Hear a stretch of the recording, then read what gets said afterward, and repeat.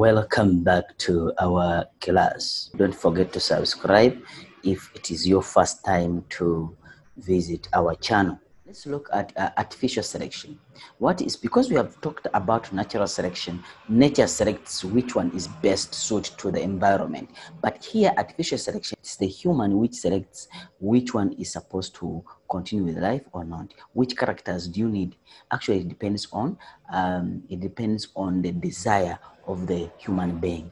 It's where humans select for a desirable characteristic or select for desirable traits in agricultural products, animals, rather than leaving the species to evolve naturally or gradually without human interference. So in this case, we have humans being interfering what is happening in the in the environment. So humans select, maybe I want birds with or chicken with big eggs, which can produce big eggs. So I'll be selecting them.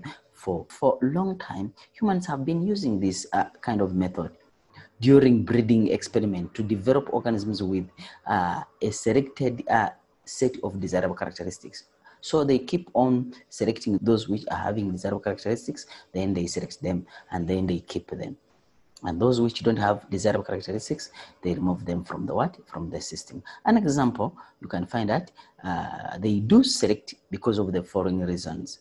Number one, increase the quality and the quantity of milk produced by cows. Sometimes you can ask you the functions of artificial selection, the benefits of artificial selection. So these are the things you can give us that results in increase the quality and the quantity of milk production or produced by the cows. Then also drought-resistant organisms, they select for those organisms which can resist the droughts. And then disease-resistant organisms also select, they want organisms which can resist diseases.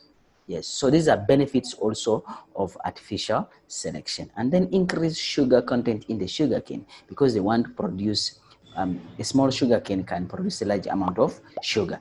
So there are some of the examples. They study with these dogs. You find out that they want these characteristics. So these dogs which have such characteristics, they are being kept, they are being bred, so that after so many generations, you end up having such. The same story here, they started with this. You see 1957, the chicken was like this. 1978, it was like this. 2005, it's like this. So it means that the one which can have big meat or can produce meat, then they are being what? Selected for. And then those ones which can produce big meat or large meat or high quality meat, then they remove them from the system.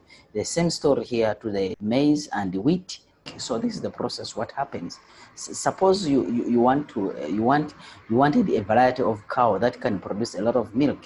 So what happens? You choose or select the cow in your herd that produce most milk. So you are looking for the cow which has the characteristic you are looking for, or a character you are looking for. And then you let these cows reproduce. You let them mate, and then they reproduce. Then they will produce kids. They select the offsprings that produce the most milk. So the offspring will be produced, and these offsprings will be having those which can produce more milk and those which cannot produce more milk. So those which can produce more milk, you keep them. So you keep on selecting them until the genes become pure. Then you're saying that you let only these offsprings to reproduce. The one which can produce milk, you let them reproduce. Keep repeating the process of selection and breeding until you achieve your goal, until those animals which can produce milk are obtained. So what are some of the differences between natural selection and artificial selection? So we have seen that in natural selection, environment, yes, it occurs in environment. So the environment or nature is the selective force, while in artificial selection, humans select. So human is the selective force. Here in the environment select which one is the best suit, while this one is human. Like desirable characteristics. And then number two, selection is in response to what suits to the environment. Which character can survive in the environment? While here, it satisfies the human needs. It's not about which character is suitable in environment. No, what sustains the human needs. And then this one occurs within the species, while these ones occur It can occur in one species, more than one. Yes, because you can crossbreed from between two species. Yes, but while this one occurs in one species, strictly in one species. Yes, so that's some of the differences between artificial selection and natural selection. Let's look at speciation.